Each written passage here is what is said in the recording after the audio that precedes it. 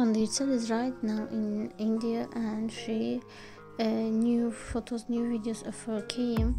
Right now we can see her giving interview to famous Indian journalists, and they use the interpreter in order to understand each other.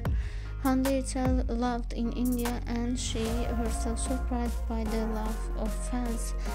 Fans waited for her and take many photos with her as well. Hande Ercel put the special Indian ornament on her forehead. And Ercel will give India Mumbai to participate in the event of 2024 Best Actress and Best Movie Festival. Hande Ercel shared new photos from India, and you can see her in public places. She lives in the first day of her trip, went to many places in India and have a good time.